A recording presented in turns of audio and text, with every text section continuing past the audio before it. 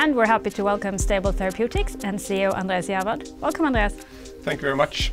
Hello everyone, my name is Andreas, I'm the CEO of Stayble Therapeutics, and I'm here to tell you about Stayble Therapeutics and our exciting journey going forward.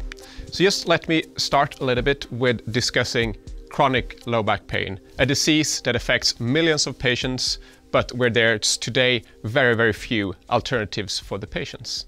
Patients suffer without any effective treatments, and that's really what Stayble would like to do. We would like to offer patients a simple, injectable treatment that targets the underlying cause of the back pain, and that's something that I would like for you to really remember from this presentation, that we are treating the underlying cause. We're actually aiming to make the patient long-term pain relieved. It's not just treating the cause, it's actually treating the underlying reason for the type of back pain. So we are developing a single injection treatment with the goal of really offering something where there's currently a lack of effective treatments. And why work within the pain space? I think it's really is about the fact that there are no effective treatments. There's really been a lack of innovation through the last decade almost. You've tried stem cells for a lot of periods, but you haven't really been able to succeed with any effective treatments, which leaves a lot of patients without effective treatments. We also have the opportunity as a company within this field to actually innovate and to become the first player to offer something that really can help this type of patients. And why should you invest in Stayble, and what makes Stayble unique? I think we have evolved from a small company to a major player within the field through the last couple of years. We proceeded from a preclinical stage through a phase 1 trial that I will come back to later, and we're now conducting a large clinical phase 2 trial in 3 different countries in Europe. We have a track record to really progress this innovation forward in a very rapid pace to be a pharmaceutical development company. And I think that's also lays in our known drug substance. We're working with lactic acid as our API, which gives us a lower development risk and a higher probability to actually be able to push this drug all the way to the clinics, to the market, and to help all these patients that currently are lacking effective treatments. So a typical patient, when we talk about back pain, perhaps you think a little bit more about the elderly population, but degenerative disc disease, which is the diagnosis that we are targeting, is really a young population. It's a working population. A typical patient for us is somewhere between 30 to 50 years old. So it's really in middle of life, and it's really a period where the small things becomes very difficult. It's difficult to put on your socks in the morning, it's difficult to lift your kids, it's difficult to travel both for business and pleasure. So it's really a drastic decrease in quality of life for all these patients. And what's really sad, as I was saying in the beginning, is that there are no effective treatments focusing on the underlying cause. It's physiotherapy, it's analgesics, but it's only momentarily treating the patients, not giving them a long-term pain decrease. And we believe that around 30% of all patients suffering from degenerative disc disease, which stands for around 40% of all back pain in the world, could actually be helped by our treatment STA363, which is a single injection directly into the disc. So all these patients, they are suffering without any actual improvement. What are they doing currently, and why is there really a large need for new type of innovation? I think opioids is really the tragic part of back pain, because a lot of patients is overusing, their overdoses, their misuse, their abuse of opioids. And if back pain is not killing you directly, a lot of patients die due to back pain indirectly caused by opioid overdoses. And in the US, around 50,000 people die every year. So payers and the FDA really acknowledge that we need to find new alternatives for this patient group.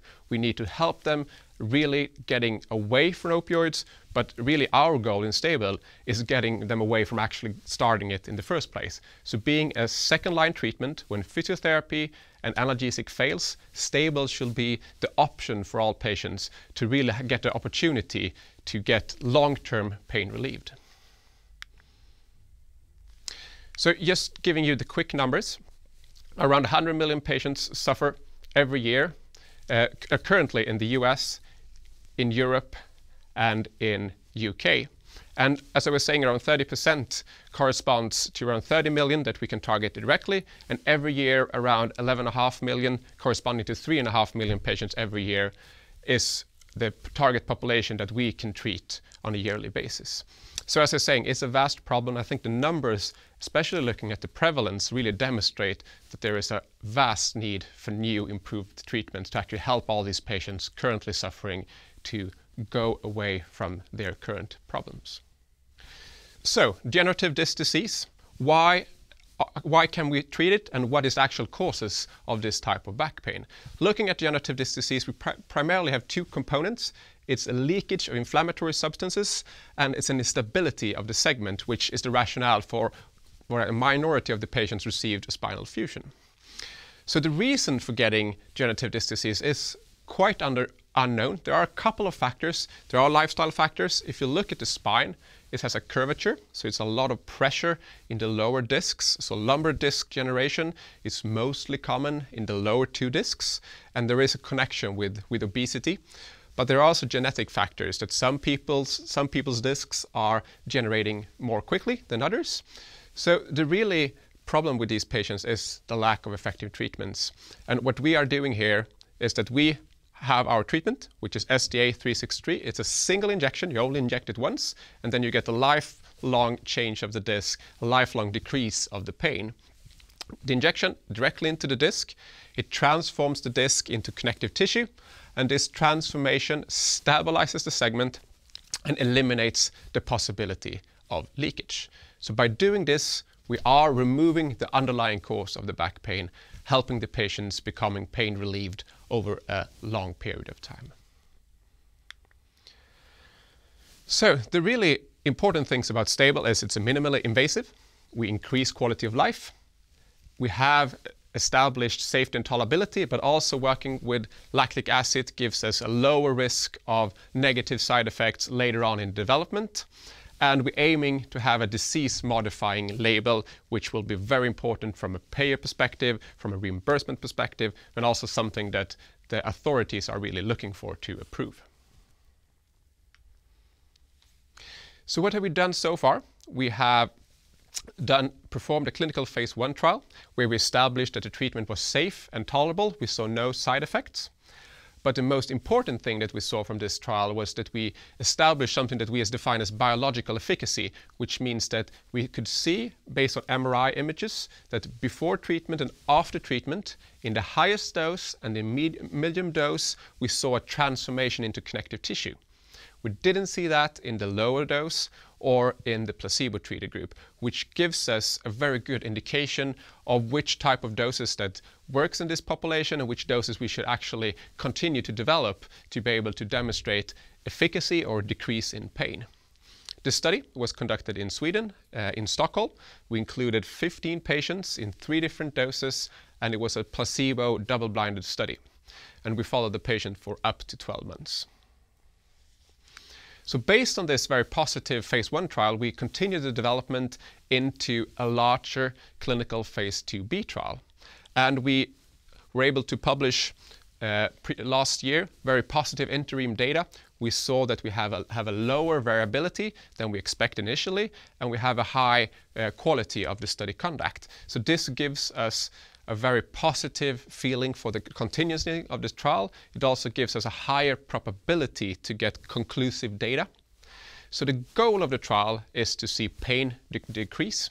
So the primary endpoint is pain, but we also measure function as a secondary endpoint, because for us and for all of the patients, it's very important. Pain is one parameter, of course. It's very important to decrease the patient's pain, but it's also a lot about quality of life. It's about getting back to society, and therefore function is something that's valuable for both the patients, but also for payer or physicians, and they see that both pain and function will be 2 parameters that will be very valuable for the development, but also very reasonable to focus on when we are conducting a larger trial. We brought the 2 doses, the high and the medium dose from the phase 1 trial, into this phase 2b trial. And we also have a placebo control trial. So it's a double-blinded study, which means that either the patient, nor the physician, nor Stayble knows if you got active treatment or placebo.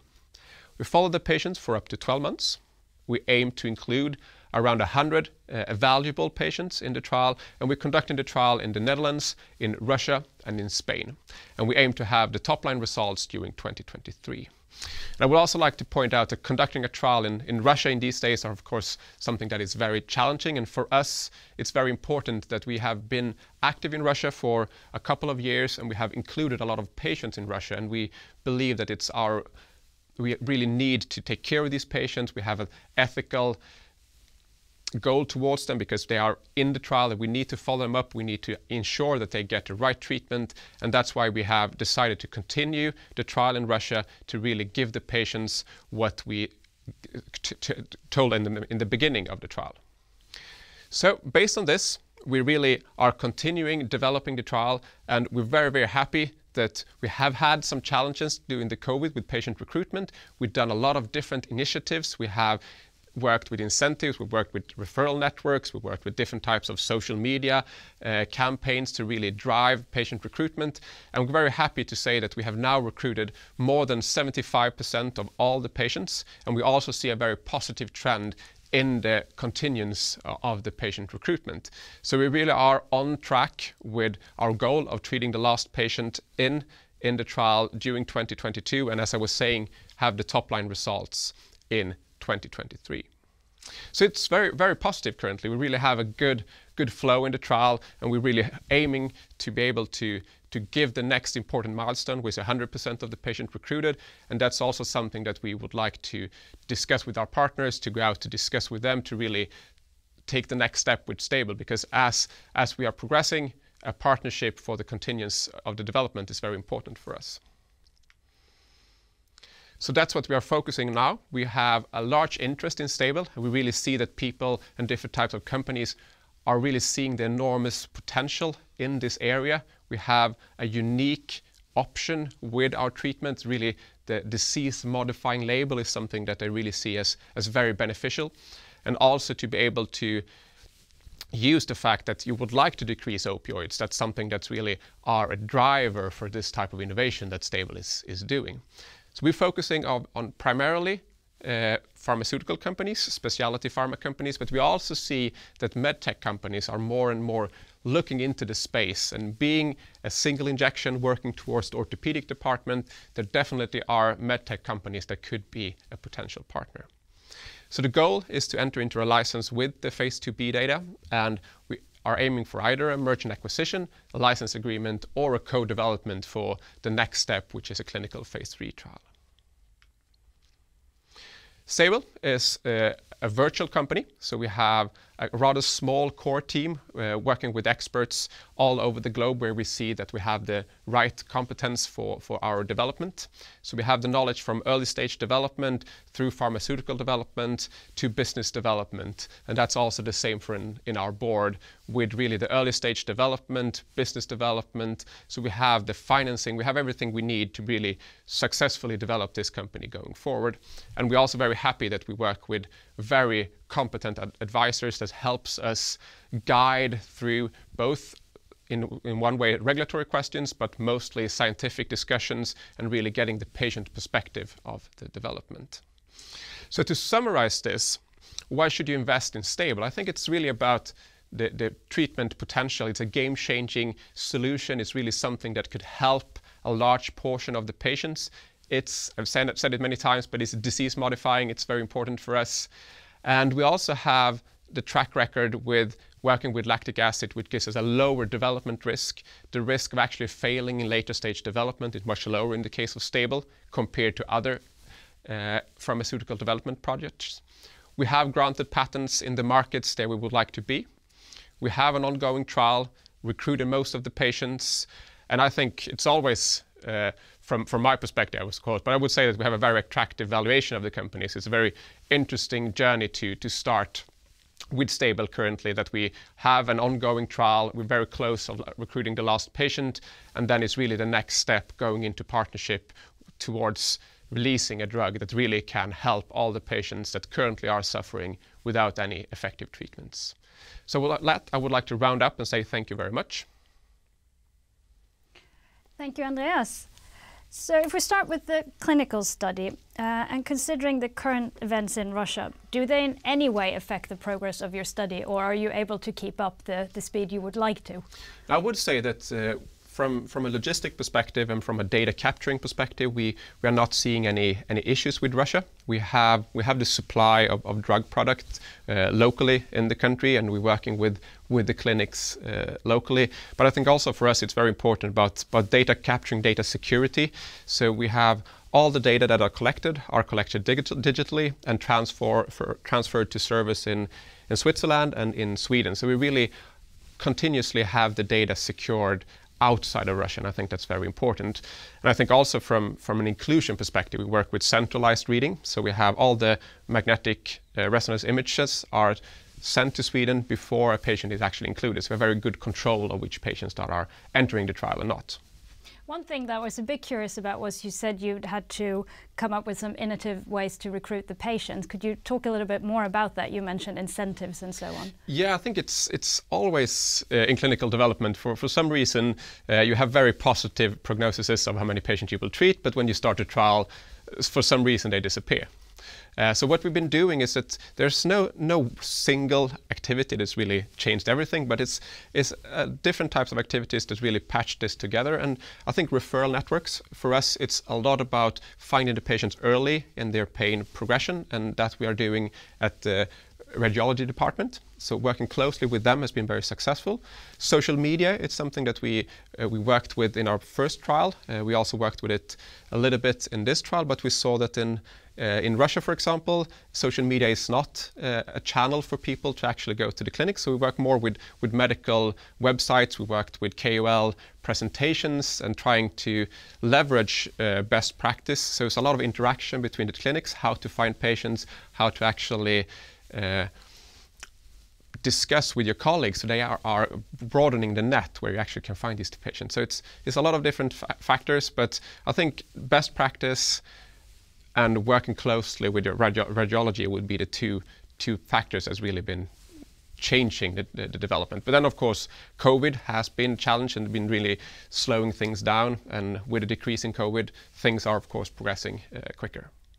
And then finally, you talked about the US market as being potentially very important.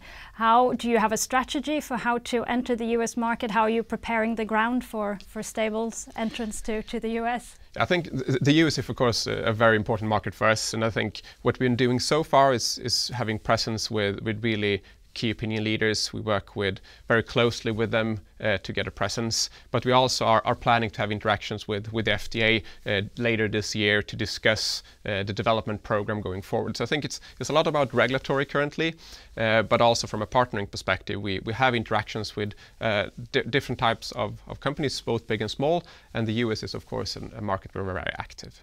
Well, then we thank you so much for coming, Andreas. Thank you.